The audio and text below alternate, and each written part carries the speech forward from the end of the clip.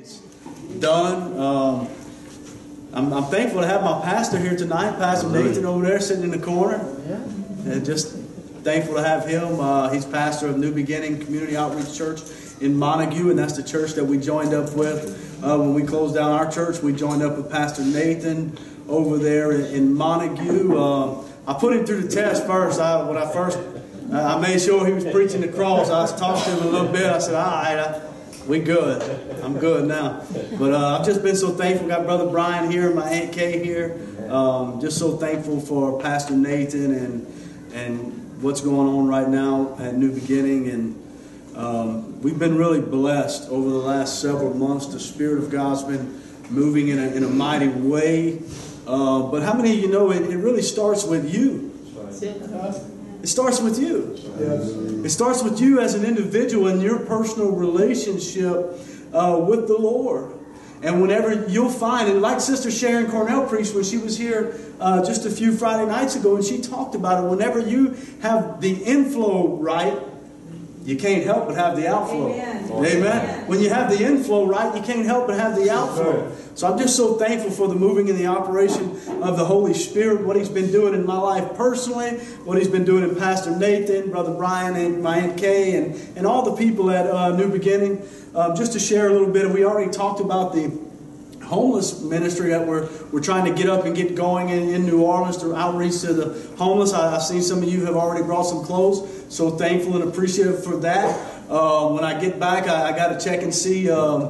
We're going to look in the shed, that extra shed, and see if we got a little room to store some of that stuff. If I bring that to the house, my wife I'll be living in the shed with the clothes.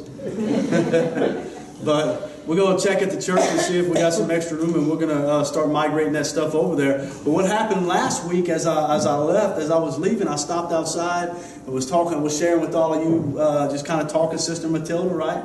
Talked to Sister Matilda and a few other ones, and that was a real blessing. And I stopped outside and talked to Brother Robert, and I can't remember the other brother's name that was here. We was in Gene and his wife, and we were talking, and I told him, I said, well, because they wanted to get involved, Brother Robert and the other ones, and Sabrina. So I said, well, right now I'm looking for a trailer. I'm looking for about a 6x12 trailer, something to put a barbecue pit on and put some boxes and stuff to carry things in and things like that. And I've been looking around, and I actually, I shared with the church. I had a guy that was going to sell me one for $500. I found it on Facebook, and we had it all set up. And he was over there in Alabama, and they had a little hurricane that come through. And I said, well, I'm going to get back with you. And after the storm passes through, and I messaged him on Facebook and on the messenger, and he never answered. And just in case you don't know, like I shared with our church, you can tell on Facebook Messenger when somebody opens your message. So if you open somebody's message, you have to answer them now. If you don't want to talk to them, don't open it. But he didn't answer. So I waited exactly about 24 and a half hours. I didn't want to pester him. And I messaged him back, and he never answered. And about an hour later, he put on there sold. And I had some choice words for him in my mind that I had to repent about. I said, Lord, forgive me, Lord. I understand. Yeah, Brother Paul said, I know what he's talking about. Y'all do too. Y'all don't act like y'all don't. But I repent. I said, Lord, that's not the right way. I've asked you for your will to be done, Lord. And I said, but Lord, I really don't see how you're going to be $500 for this nice trailer, but your will be done, Lord. So to make a long story just a little bit shorter, we was outside talking to Robert, and Robert said, man, I got a trailer about that size. He said, I'm actually looking to sell it. Then the other brother said, man, I got a trailer 16 foot. And he said, I'll give it to you. And I said, well, brother, I said, that's really you don't ever want to turn down something free, right? I said, well, brother, it's kind of bigger than what I'm looking for, but let me look at what Robert's got, and I'll get back with you. I was on my way home, and Robert called me. He said, look, we got a 3-way trade going. I'm going to take that trailer, you take my trailer, and everybody's even. That's right. So, praise God. Amen. That's a blessing, the Lord. I said, well, Lord, I guess you can be $500. That's my God. Amen. That's our God. He'll provide. Amen. So that's in the works. So thankful for that, Robert. That's a blessing. So thankful for all of you that's supplying the clothes. But even more than that, we got what we're starting up now also. Pastor Nathan's brother Chad had been mentioning about a nursing home, going and visiting some nursing homes. And yesterday I was sitting in my office and I was thinking about it. So I said, well, I was kind of in between doing some things. I said, let me look up in some nursing homes. And I wrote some names down. And the first one I called, man, it was like, yeah, can you come this weekend? I was surprised about that. So we're gonna go into the nursing home starting this Saturday. We're gonna try to start doing it at least once a month. In the future, maybe even a couple of times a month, depending on what the Lord allows and what He provides. But I'm saying all that to say all this, and we might even hit on some of that in the message a little bit as we go forward. There's opportunities, people, out there to minister. There's opportunities to reach out to people, to be a part of their lives, you know. And I know the church is not about activity. It's not all about the activity. But the Word of God says that if the Holy Spirit's moving and operating in your life, that there should be some activity being produced. Our relationship with God is not based off of our activity, but when our relationship with God is right, there ought to be some activity being produced in our lives. That's biblical. We can get Scripture and prove that.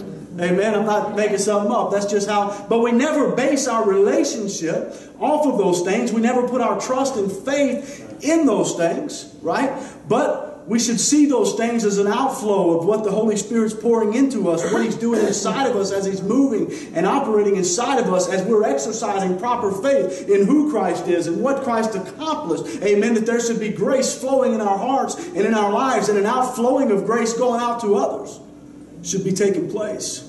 But what I want to tell you is the same thing I shared with Matt. The same opportunities that we have together with New Beginning, you all are welcome.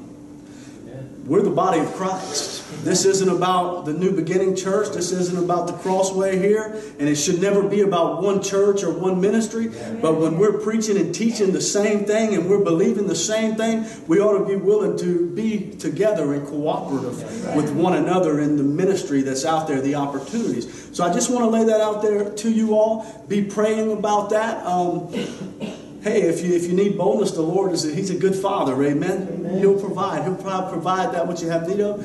But also, sometimes you just got to step out into a place where you're uncomfortable and allow the Lord to show up. That's right. That He'll show up. He'll show up. Amen. He'll show up. It's never easy. Matt and I were talking, and look, I'm getting into the message. Y'all just bear with me. Matt and I were talking the other day. I mean, actually today, we probably talked.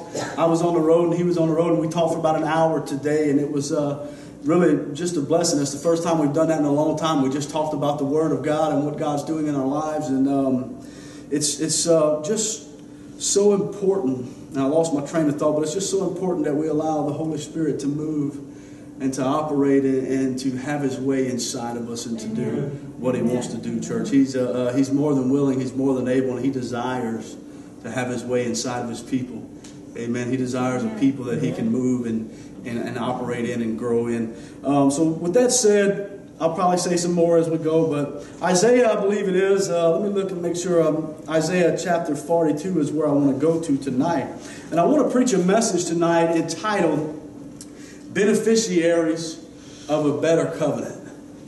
Beneficiaries of a better covenant. And I want to really make sure that we're focusing on who Christ is and what He did. Because here lately, the Lord has really been this new covenant.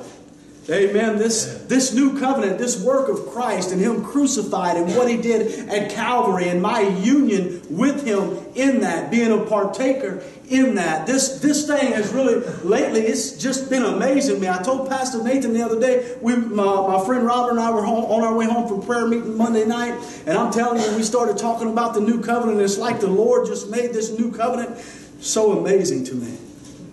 And I was just sitting there in awe at what it is that He's accomplished on our behalf. And that word beneficiary, whenever we hear that word, we think about an insurance policy, some type of insurance policy, whether it be a car insurance or life insurance. But understand that you and I, we're beneficiaries of Christ. That's what we are. Yeah. The new covenant that God made with His Son Christ at Calvary's cross says, whosoever will come unto me. And if you'll come unto him and you'll partake in that new covenant, what he told the Jewish people, he said, you must eat of my flesh and you must drink of my blood. That makes you a partaker when you by faith partake in who Christ is and what Christ accomplished at the cross. Amen. You become a beneficiary of a better covenant. The writer of Hebrews says you become a beneficiary of a better covenant based off of better promises with better blood.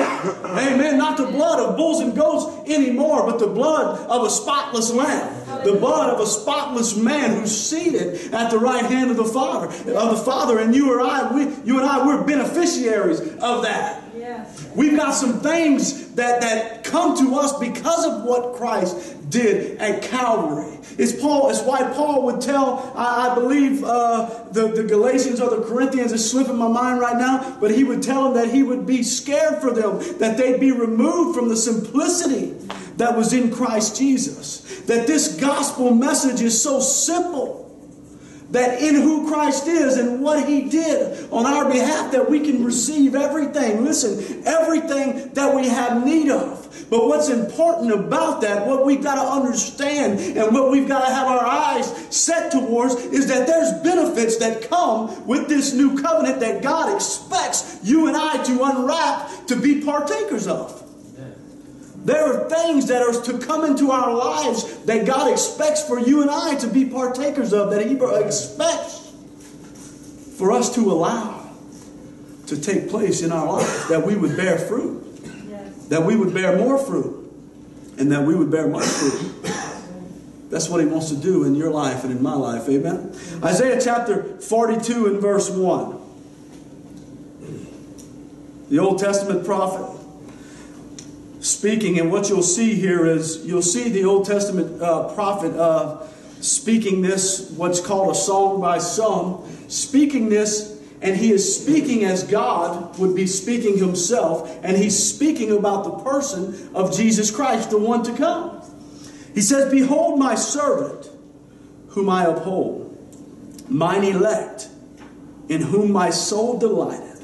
I have put my spirit upon him. He shall bring forth judgment to the Gentiles. He shall not cry nor lift up, nor cause his voice to be heard in the street.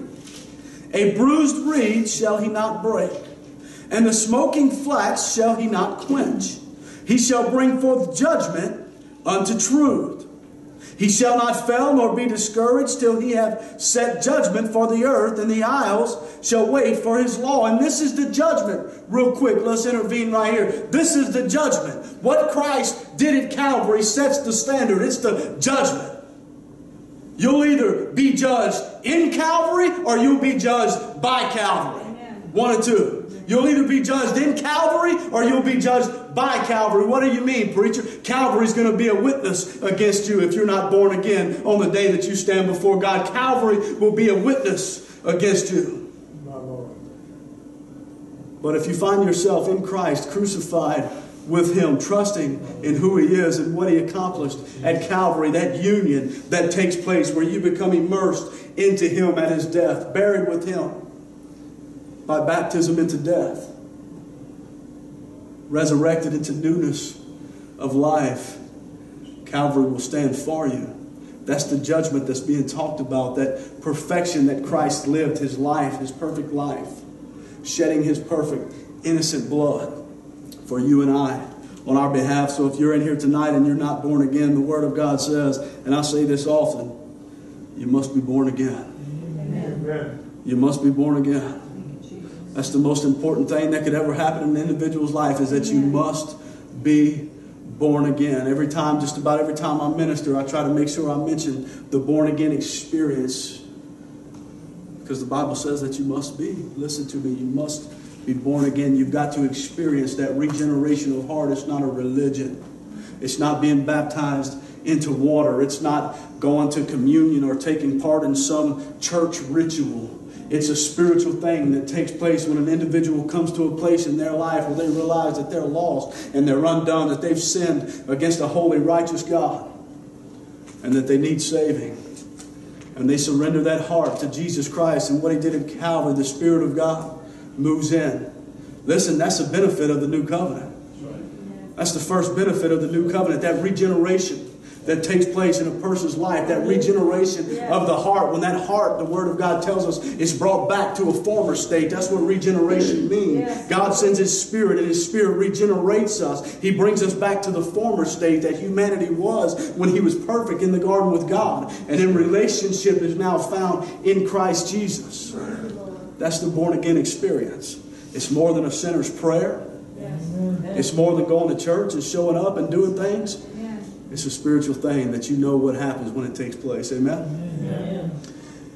He shall not fail nor be discouraged till he have set judgment in the earth, and the isles shall wait for his law. Thus saith God the Lord, He that created the heavens and stretched them out, He that spread forth the earth, and that which cometh out of it, He that giveth breath unto the people upon it, and spirit to them that walk therein. I, the Lord, have called thee in righteousness, and will hold thine hand, and will keep thee. And listen to what He says, and give thee for a covenant of the people.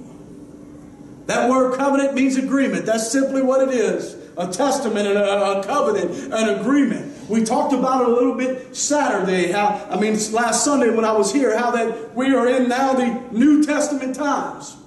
And that word testament means covenant. It means agreement. That's what the Bible is. It's broken down in two parts. It's the old agreement and it's the new agreement. We've entered into a new agreement in Christ Jesus. Amen. The Word of God tells us, and there are benefits that come with that new agreement. There are benefits that come because of what Christ did at Calvary's cross. I'm here to tell you that you acting holy and doing holy, righteous things does not make you saved, but the Spirit of holiness, if He lives inside you, He should be in the process of producing holy and righteous living inside of you. Amen. He should be in the process of doing a work on the inside of you, cleansing you. Remember we talked about sanctifying you. What that word sanctification or sanctified by the Spirit means. We talked about it. It means set apart. Set apart by God, for His working, for Him to do a work inside of you. And if the more you grow in this walk with God, the more you grow in this thing, the more and more sanctified you ought to become. The more and more it ought to be like Paul said, not I that liveth, but Christ that liveth in me. Some people don't like when you talk about holiness and righteousness. Well, you're talking about legalism. No, I'm talking about what the Holy Spirit ought to be producing in your life. Don't get mad at me. Get mad at the Word of God. And we'll look at it because Titus said that grace teaches us. Grace teaches us how to live a holy, righteous life. Amen. That's what I want, church. That's what I want, the righteousness of Christ cloaked upon me because of my faith in who Christ is and what He did. But I also want the righteousness of Christ to be producing in me a righteous life that looks separate from this world. But He's given us His Son for a covenant. That's the prophecy that's going on right here. He said, I, the Lord, have called thee in righteousness. I will hold thine hand and will keep thee and will give you for a covenant of the people, for a light of the Gentile, to open the blind eyes, to bring out the prisoners from the... Listen, has anybody had their blinded eyes opened in here? Hallelujah. Amen. Has anybody been brought out of a prison, of bondage, of slavery, of sin? I'm talking about Jesus Christ and what He came to do. How that He came to set the captive free.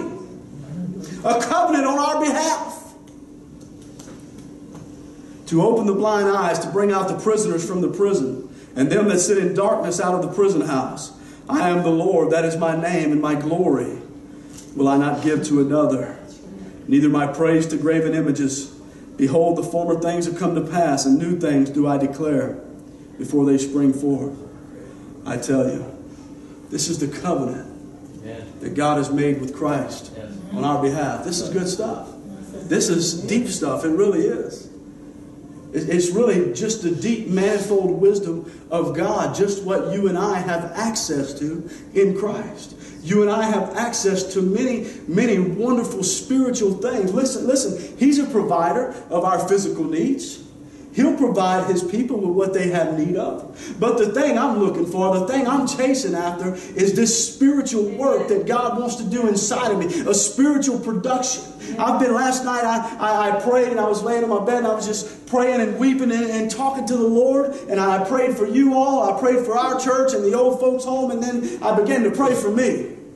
I said, Lord, I want to walk in the spiritual gifts that you have. I want to prophesy, Lord. I want to give tongues and interpretation, Lord. I want to be used in all these different areas, Lord, that you want. Listen, there's nothing wrong with that, church. The Apostle Paul said, covet the gifts. Covet these gifts that God has for His church. There should be a moving and an operation, at least a desire inside of your life as the Holy Spirit moves upon you to desire the things of God. Listen, not for yourself, but for your brothers and your sisters. Amen. That's what God does. God desires to use you to bless your brothers and your sisters, to use you to place a gift inside of you so that people can see what He's doing, what's going on, so that He can bless them through you. I'm saying, Lord, I want to prophesy. Lord, I want to operate in words of wisdom, words of knowledge. Lord, I want to give tongues and interpretations. I want to lay hands on the sick and see them recover, Lord.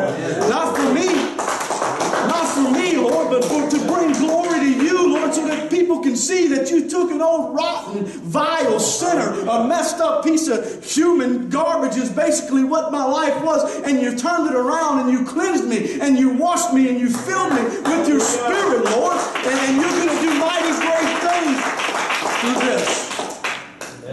Amen. Not because I earned it or worked for it, but simply because, Lord, it's what you desire to do. It's what He desires to do. Listen, you have access. Each and every one of you in this place tonight, because of what Christ did, has access to the moving and the operation of the Holy Ghost, to the gifts of the Spirit moving and operating in your life. But let me tell you something, that's got to be secondary. That maybe even need to be thirdary, if I can say that. We in South Louisiana, I can say thirdary. That's thirdary.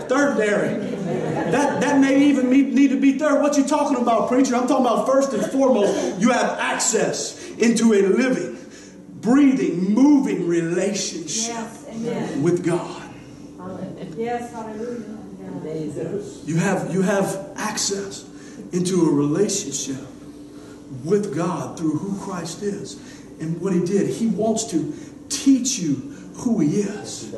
He wants to show you things about, listen, He wants to show you things about Himself. He'll use the preacher to do that many, many times, but He wants to just do it with you and Him. He'll do that. It's nothing special about myself or Matt or Robert or any other preacher or teacher or anything else that is used of God. Except that for some odd reason He chose to use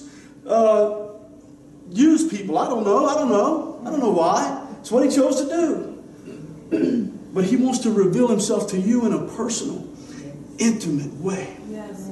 He wants to teach you things about Himself. He wants to show you how good He is. Like that song we sang, Amazing Love. Amazing love. I mean, it's an amazing love. I was telling Matt today, I've just been thinking about my life, and I think I shared a little bit with you all the last couple of times I preached, because I just can't stop talking about how good that the Lord has been to me.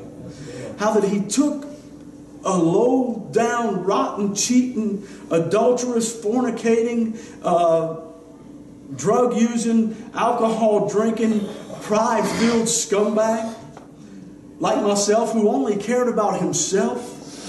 How he chased me down, how he pursued me constantly. Robert pursuing me over and over again, continuously dealing with me, continuously tugging on my heart, continuously trying to get my attention, continuously long suffering. Last night I just cried. I said, Lord, You've been so good to me. You've been so long suffering, Lord. You chased me down. You wouldn't let me go. Lord, why do You love me like this?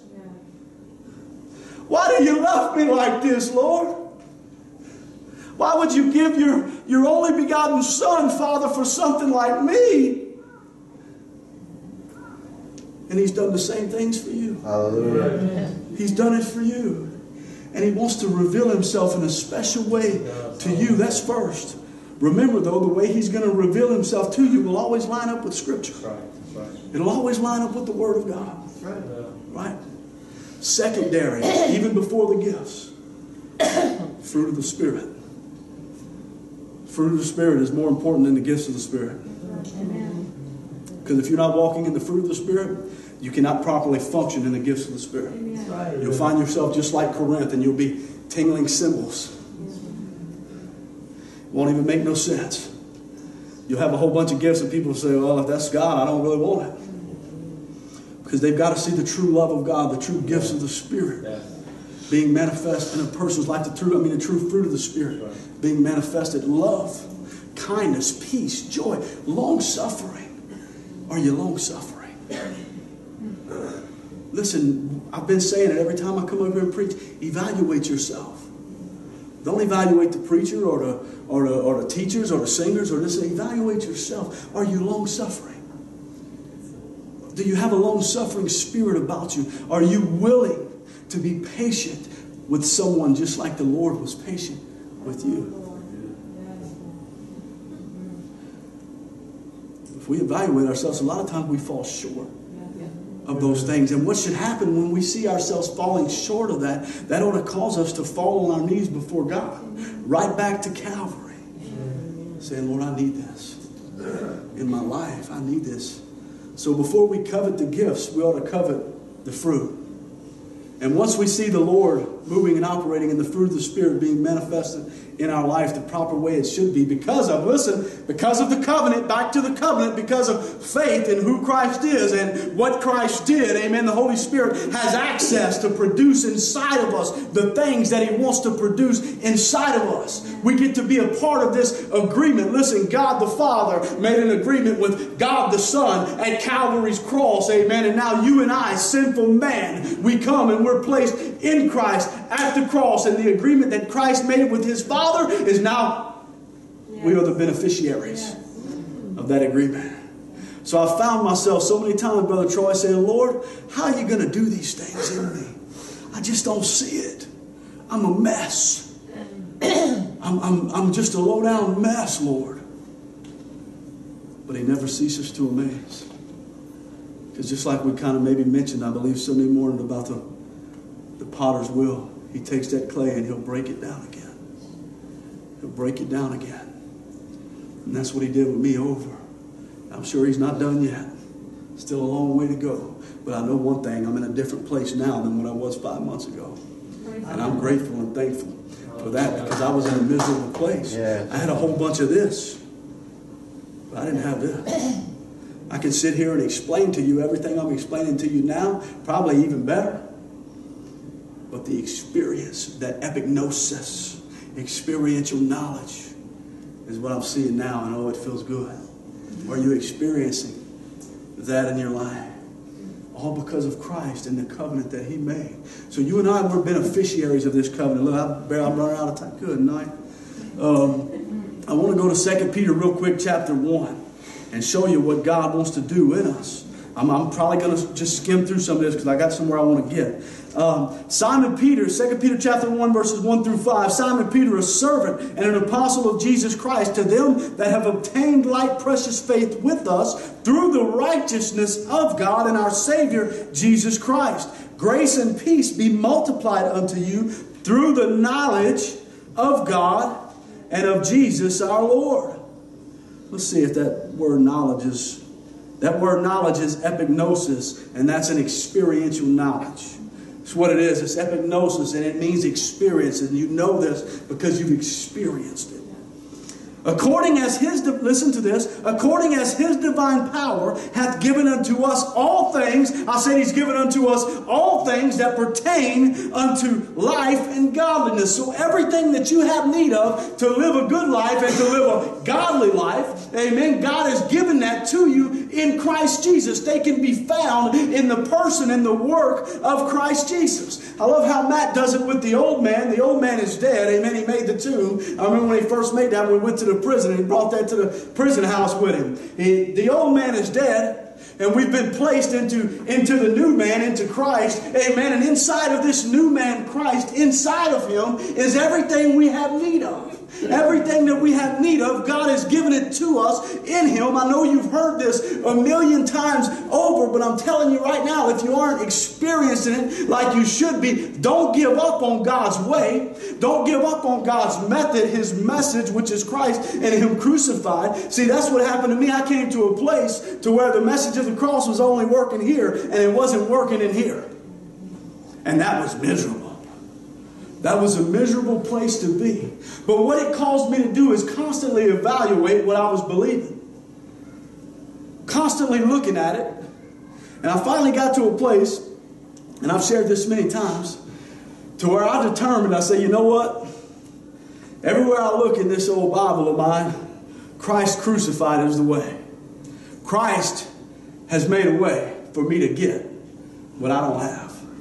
And I'm not talking about things. I'm talking about the spiritual victory that I need. Because that's why I came to Him. I needed victory over the world, the flesh, and the devil. I realized that I was lost and I was undone and I was a sinner on my way to hell. And there was no way that I could make it if somebody else didn't do something in me. And I evaluated the Word of God, and I seen over and over and over Christ in whom crucified. God made a covenant with His Son, and He wants to give me victory. So I came to a place, I said, Lord, I believe it. I see it. It's there. It's in this book called the Bible. I believe this is your Word. If Christ crucified is not the way, then this ain't your Word. Because according to this Word, Christ crucified is the way. That's right. And I began to cry out and say, Lord, I got to have victory. I've got to get this. Something's got to happen. Something's got to change. And after a season, He's faithful, church. He showed up. Now I understand. Listen to me. Now I understand what Paul was saying when he told Timothy, Timothy, fight the good fight.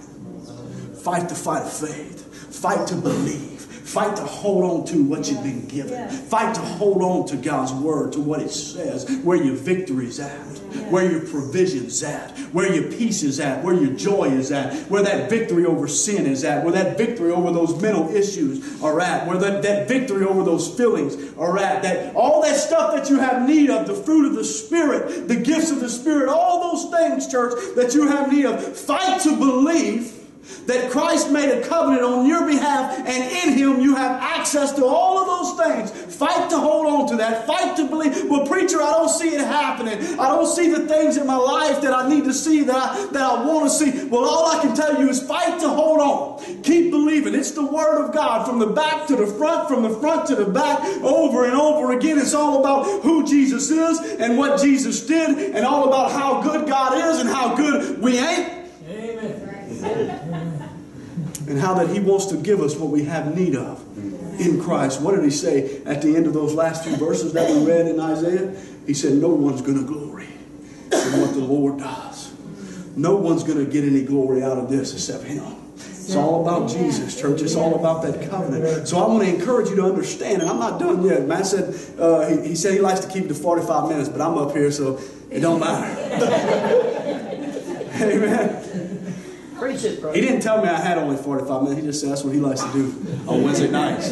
Because the people got to work. I said, well, I got to work too, so. But I want to encourage you to understand that there are benefits in Christ. Amen. Listen, we have benefits in Christ. And He paid for you and I to grab a hold of those benefits. And like Brother Ryan Keel, he preached a message one time before I closed down the church. And it was called Unwrapping the Benefits. Unwrapping the Cross was what he named it. We have gifts in Christ that are endless, church. Access to whatever we have need of. Some of y'all are bitter. Some of y'all have some bitter feelings towards people. Amen. That have dealt with y'all in a way that maybe they shouldn't have dealt with y'all. Some of y'all are yet to see that y'all was the one that was wrong to begin with. Amen. But you know what? Calvary will expose that. Yes. And not only will Calvary expose that if you let it, this is the key, you've got to allow it to take place. Amen. Calvary will expose it, and Calvary will deal with it. Amen. Calvary will put it to death. That's what He wants to do. He wants to put you and I to death. He wants to put those things in us to death, but we've got to be willing to see. We've got to be willing to open our eyes up to the things that God wants to show us. I've been listening to a song, I believe it's called Nobody Loves Me Like Jesus. I've been listening to that song, and it's really been ministering to me. And there's another song I've been listening to, and I was thinking of this one. Here's My Heart, Lord. Have y'all ever heard that song? Mm-hmm. Here's my heart, Lord. Here's my heart, Lord. He says, here's my heart. Here's my heart. And what He's saying is, show it to me, Lord. Let truth examine my heart and judge my heart, and let truth show me my heart. And church, that's where you and I have to be as individuals. That we've come into this covenant that Christ has paid for. And we're saying, Lord, show me my heart.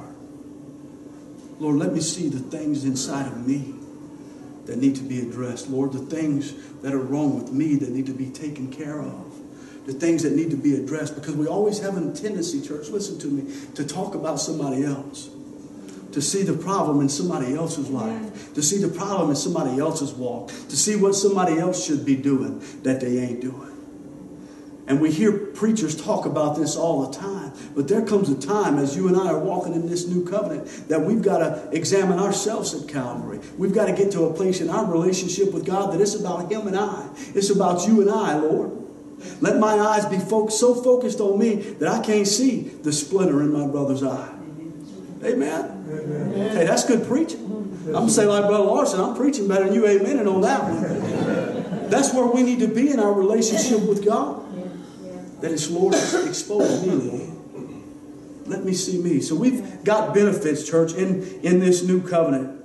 He said, according as His divine power hath given unto us all things that pertain to life and godliness, through epignosis, experiential knowledge of Him that called us to glory and virtue, whereby are given unto us exceeding great and precious promises, that by these you might be partakers of the divine nature. That word divine is theos, and it means that's coming from God. It's coming down from God. It's partaking in what's coming down from God. You have that because of Christ, because what He did for you at Calvary's cross, and because of your simply walking in that. Amen. In 1 Peter chapter 1, I was going to read this whole thing, but I'm running out of time here.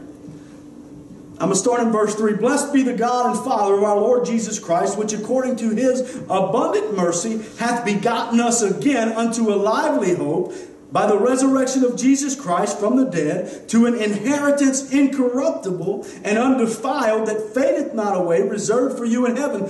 Listen to this. Who are kept by the power of God through faith, Amen, unto salvation, ready to be revealed in the last time. That's what He's going to do in you and I. He will keep us. Amen. As we're walking in proper faith. As we're trusting in who Christ is and what He did, God will keep us. He will empower us. He will fill us with His grace. Amen. I want to move on for that real quick because I'm trying to really close this thing up. But you see, we've got to have more than just a mental knowledge, church, of what Christ did. It starts there. You've got to get a mental knowledge. But there comes a time in life where you've got to experience this grace. Where you've got to experience this relationship with God as the Holy Spirit is moving and operating inside of you. As He's empowering you to overcome the world, the flesh, and the devil. Amen. As He's filling you with love that you never experienced, that you never imagined. A love for people that is out of nowhere. It's not ordinary. That's right. It's not ordinary. It's out of this world. Amen? Pun intended. It's literally out of this world. It's so much different than the love of man. It's that agape love that we talked about a few weeks back when God is by His Spirit filling your heart with the love that doesn't make any sense. There's a song and this guy made a song, Reckless Love. I'm not a real big fan of that reckless word with dealing with God's love. But I do want to say this, that from the human standpoint, when you look at what God did and how that He sent His only begotten Son to die on an old rugged cross for a bunch of lost sinners like us, from the human mind, that can seem kind of reckless. Now, we know God's not reckless. He had a purpose and a plan for what He was doing. He knew the beginning from the end, all right? But that's a love unlike you and I can produce. It's a love unlike you and I can experience outside of covenant relationship with Christ. Outside of covenant relationship in who Christ is and what He did. Are you getting what I'm saying? Yeah. Now, real quick, I want to look at Titus chapter 2. I'm almost done. Y'all bear with me. Titus chapter 2, verse 11. These right here have become some of my favorite scriptures over the last couple of months. As I've seen God producing in me by way of the Holy Spirit a life that I've never experienced before. For the grace of God that bringeth salvation hath appeared to all men, teaching us that denying ungodliness and worldly lust, we should live soberly, righteously, and godly in this present world. Amen? We should be denying godliness, teaching us that denying godliness and worldly lust, we should live soberly, righteously, and godly in the present world. Now, a lot of places that's called legalism. But in proper grace, that's called the work of the Holy Ghost. Amen. When you're walking in proper grace, amen, what did James say? Faith without works is dead. You tell me about your faith and I'll show you the work of the Holy Spirit in my life. Yes. I'll show you the Spirit moving and operating and having His way and bringing about a production in my life, changing me. It's Jesus on the inside, working on the outside. Oh, what a change in my life. This is the grace that we've been called into.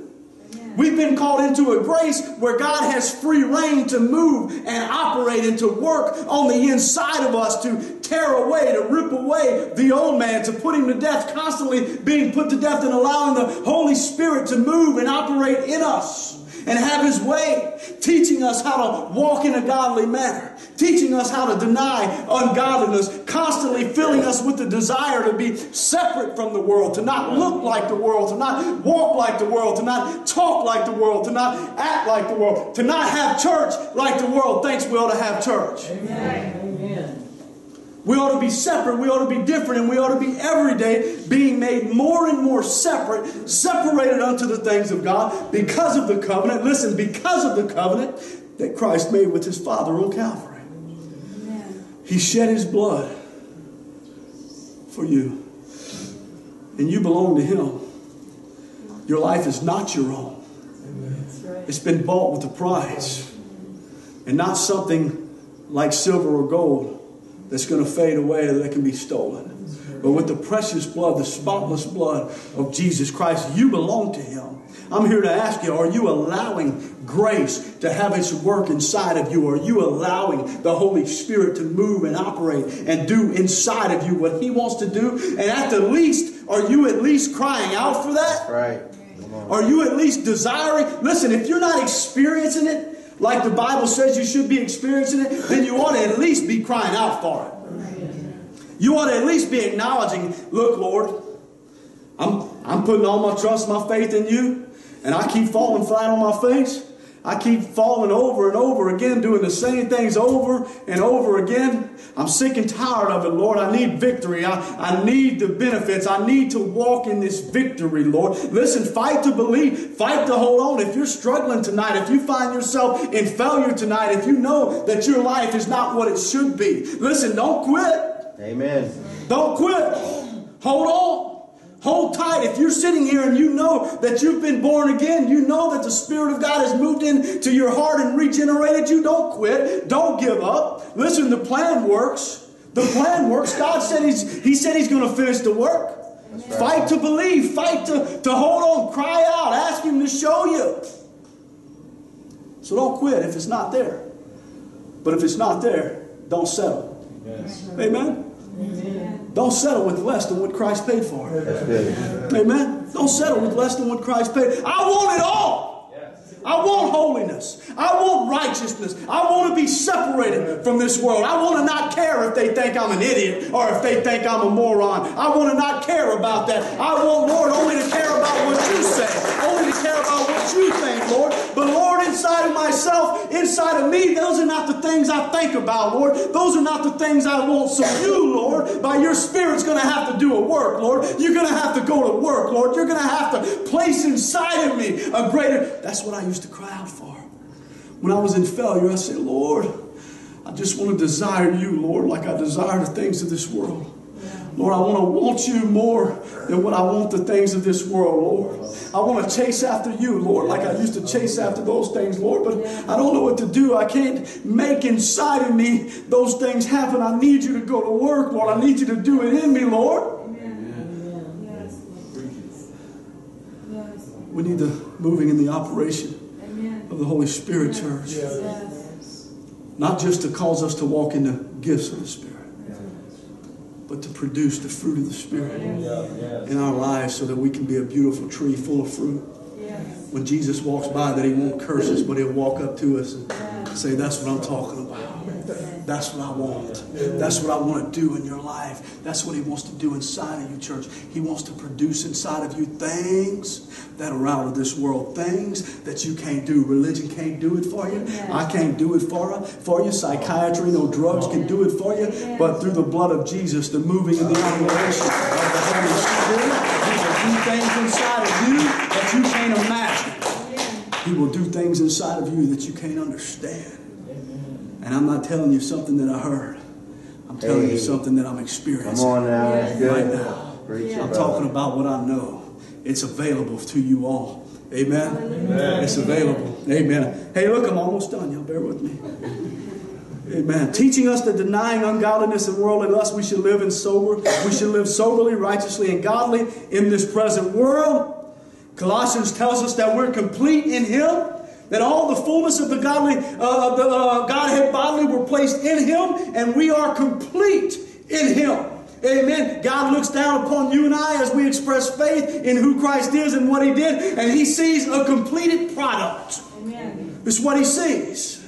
And because of the completed product that He sees, He's able to go to work inside of us, working towards the completion of that product. But in Christ, we are complete. Amen. In Christ. Because of who Christ is and what He did and our being united with that, the covenant, we have benefits. Amen. My last set of scriptures tonight. I hope I'm not boring you too much. Philippians chapter 2 and verse 12. A couple of my favorite set of scriptures here. Use these all the time. He said, wherefore, my beloved, as you have always obeyed, not as much as in my presence only, but now much more in my absence, work out your own salvation with fear and trembling. And like Brother Larson explains in the Greek, that's a mathematical term. He said, what's the answer? God plus a sinner, what should be taking place? What should happen? Righteousness, holiness. God will produce those things in your heart and in your life. He says, work out your own salvation with fear and trembling. That's something that's missing from the church today is fear and trembling. There ought to be a reverential fear for who God is and what He did. When we come into the house of God, there ought to be a reverential fear in us. We ought to be careful about how we approach worship. We ought to be careful about how we approach the things of God when we see service getting started and things like that. We ought to be careful because we don't want to interfere with what God might be doing with somebody else. Maybe you just come in and it's just any other night and it's just, hey, la, la, la. But we ought to have a reverential fear about what God wants to do. We ought to come in this place prepared in our relationship with God, ready to receive, or even more important than that, ready for somebody else to receive. Hey, I want to receive. But what's more important than me receiving is you receiving. That's what God is doing in my life. He's causing me to desire that my brothers and sisters receive from Him what they have need of. That if they need a touch from Him, that they receive it. And I don't want to do anything to get in the way of that, to mess that up. Amen? Fear is missing, a reverential fear of who God is and what He's capable of and what He's accomplished is missing in the church today. We need to ask the Lord to bring that back in us. Because what does He do with those that fear Him? Psalms tells us that He shows them His covenant. That's what it says. Psalms said He shows His covenant to those that fear Him. You want to grow in Calvary? Allow the Lord to place a reverential fear inside of you. That's been another one of my prayer. Lord, calls me to fear you like I feared you at one time. A reverential fear of who you are. Not a fear that you're going to strike me dead, Lord, but just because of who you are. Reverence, respect of His godliness. Amen? This is it right here. For it is God. This is why you should work out your own salvation with fear and trembling. For it's God that works in you, both to will and do of His good pleasure.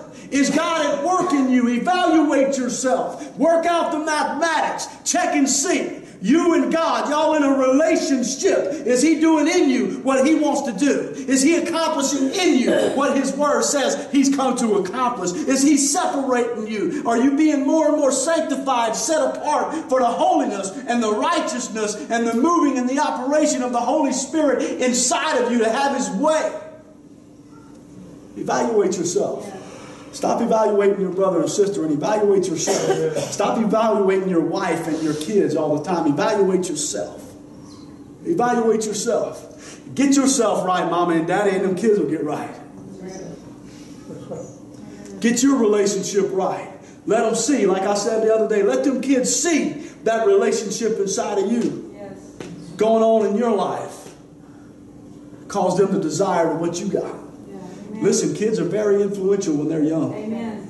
Yes. We need to train them up when they're young. Some of us have missed that. Now our kids some of them are a little bit older. But if you've got young kids in here, don't miss that opportunity to train them up. And if you're not in right relationship with God, by His Spirit moving and operating in you, you're not going to be able to train them up in the way that they should go. You might be able to train them up in church, but you're not going to be able to train them up in a way.